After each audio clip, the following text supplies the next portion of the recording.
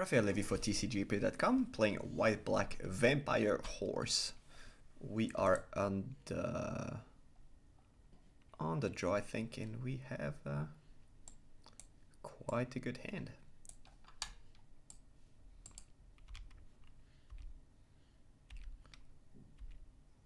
Opponent could be a blue-black control, could be a black-white vampire, could be a lot of things.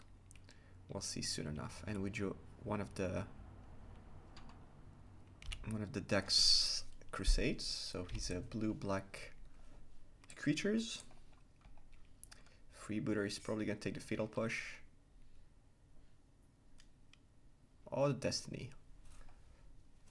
If he takes Destiny, then he blanks the Fatal Push because I'm most likely going to kill the Freebooter. This is the kind of hand you want against blue-black control. If your hand is too slow, or you don't have any, if you don't have Legion's Landing or any way to put pressure, you should be far behind.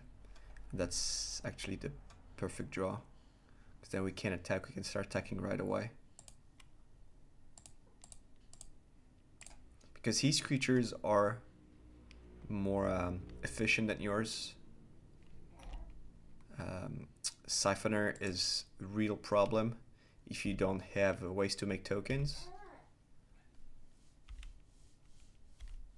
And now we have already four power on the board. Could be 6 with Radiant Destiny next turn. Depends if I want to play the Zealot first.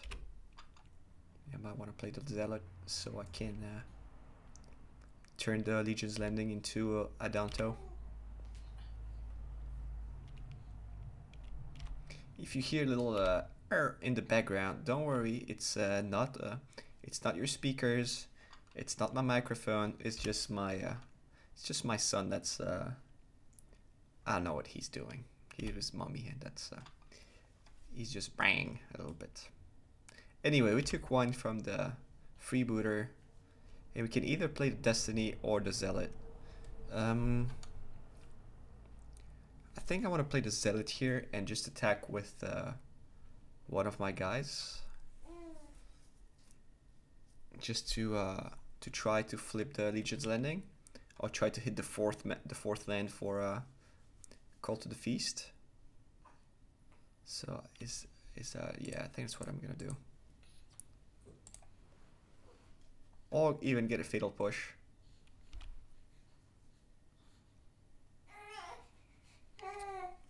Alright, so we drew the 4th land. So what do we do? Should we attack with everything, or just Lifelink Vampire? I don't think we want to trade the Lieutenant for the Siphoner. We could offer it.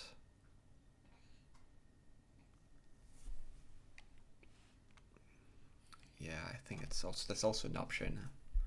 He only had 3 cards. I think he mulliganed 2. So trading the Lieutenant for the Siphoner might not be too bad either.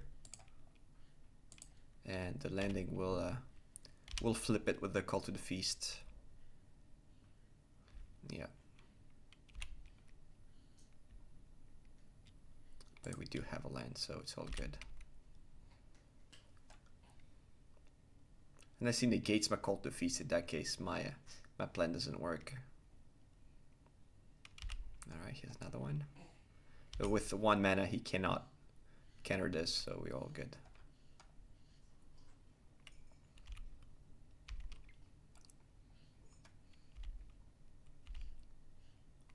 Also, the good thing about Call to the Feast is that we can block the Siphoner. Alright, and that we're not going to play here. I think we're going to attack for 2 and play the Call to the Feast.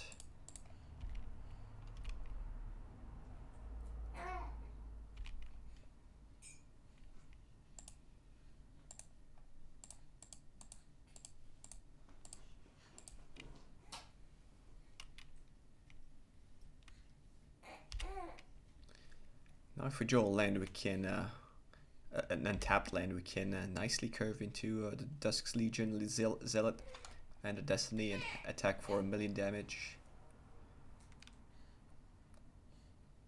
And we can just play Radiant Destiny, flip the Legion's Landing, and have the 5th mana for Zealot, so we don't actually need the land. Hostage Taker. Okay, he's gonna take care of the Zealot. It's fine. Not sure why he didn't sack his Evolving Wild. There might be a reason. Not sure which one, but there might be one.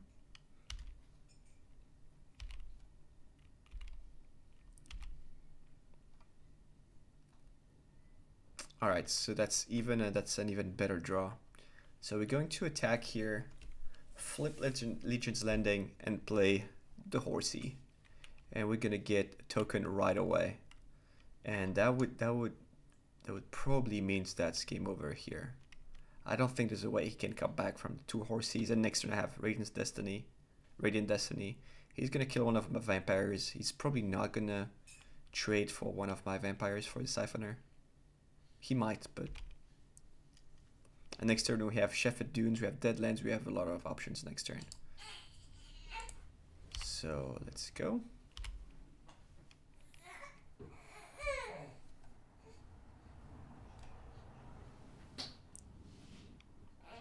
So no blocks, alright. We're gonna play this guy. And gain...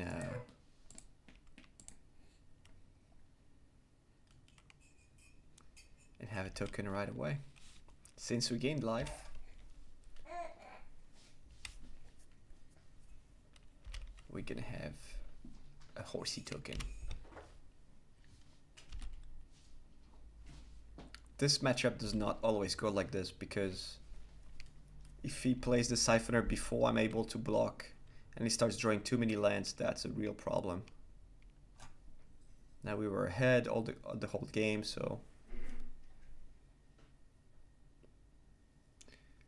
we're fine, and we're most likely winning this game. The sideboarding game is pretty hard as well, because we don't know how many duress we have to bring in. We can't really bring in the Immortal Sun because of this guy. If this guy steals our Immortal Sun, that's pretty sad for us. So I think we just bring Fatal Push. I don't know if there's a better option.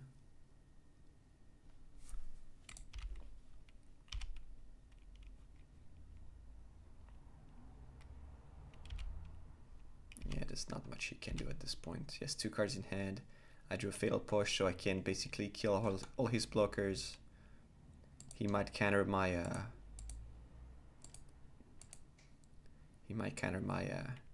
Radiant Destiny, but it doesn't matter. Alright, so vampires.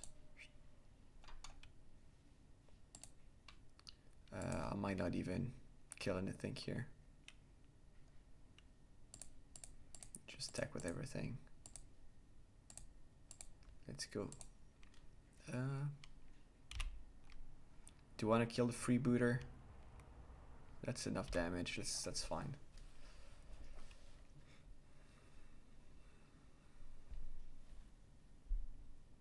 Alright, so now I can actually kill the hostage taker. Alright, so he kills this guy. That's fine. Cast. Kill this guy.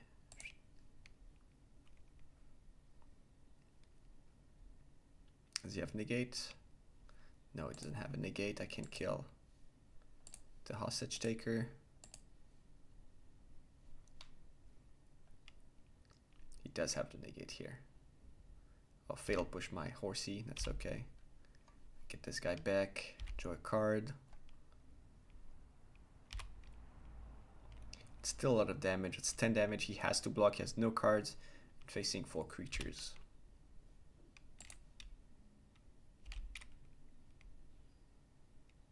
And it's probably going to be a scoop. Yes.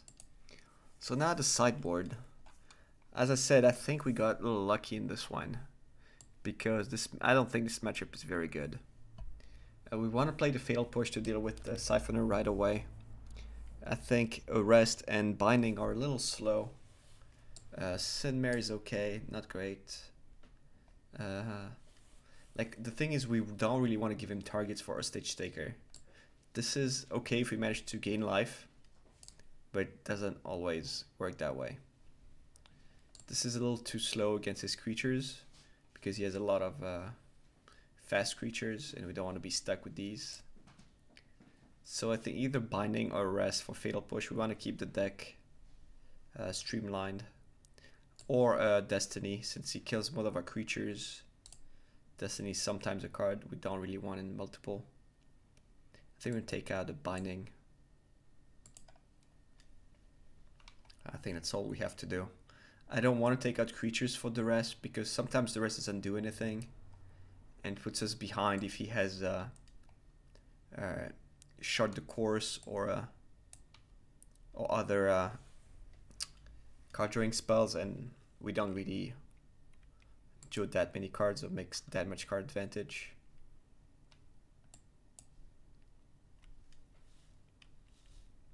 Okay, our hand is fine if we manage to draw a third land.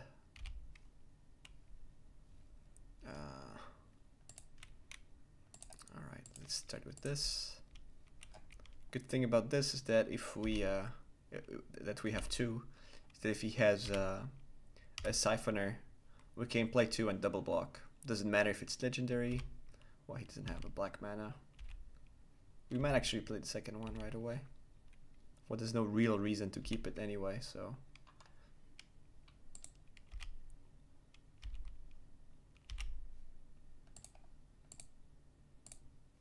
Alright, 1 mana. 1/1 lifelink.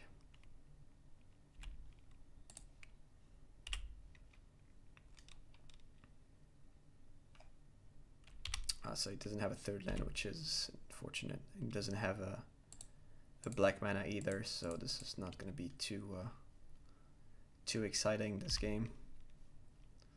Well, I don't have a third mana either, but I do have creatures.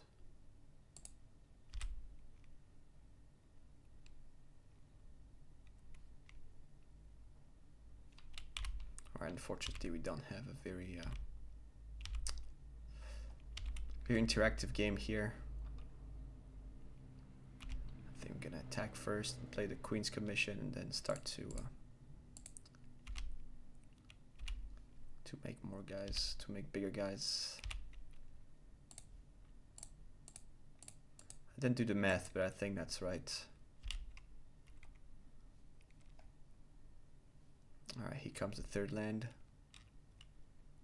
Champion of Wits, okay.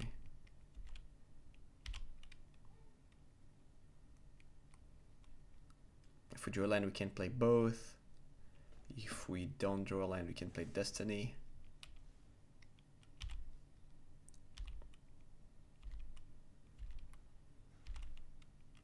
You can have Yaheini's Expertise. So keeping the creatures in hand for just to not be blown out by mass removal is also could be a good option, could be a good idea. So we're just gonna do that and attack with all these guys.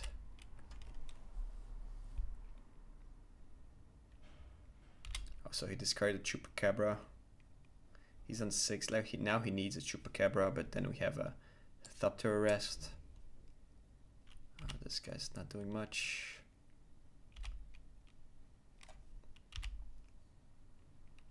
So we must have a removal, but we do also have a removal and a way to pump all our guys. So if we kill this guy, I think he's dead. He can't have two.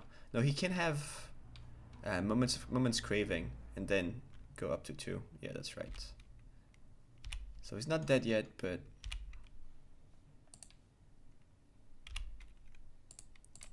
will be very soon. So he's on 2 with 3 creatures and have a removal and another. Oh, if he has any Expertise, he can't come back. He would be able to come back, but that's It's probably not happening. You have the first fort, even though he has Field of Ruin, but it's gonna take a turn for him to activate it, and each vampire is lethal.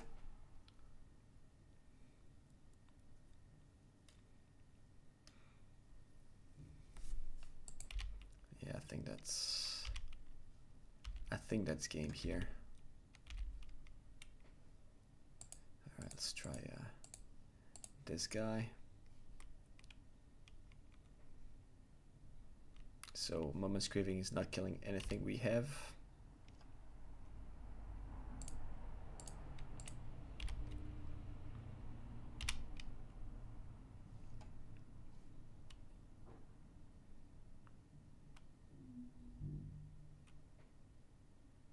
What did I miss? Oh, Raska's Contempt. Fine. Yep, that should... Oh, that's still not game. Wow, he doesn't want to die, this guy.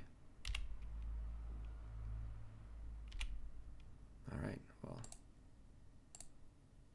Get some more pressure. Since this guy does not want to die. He used a lot of his... resources. And he doesn't have a land, so... What could he do here? Chupacabra and Fatal Push still doesn't work. Because I have a removal. What does he need to survive this turn? Nope. Nothing. That's it.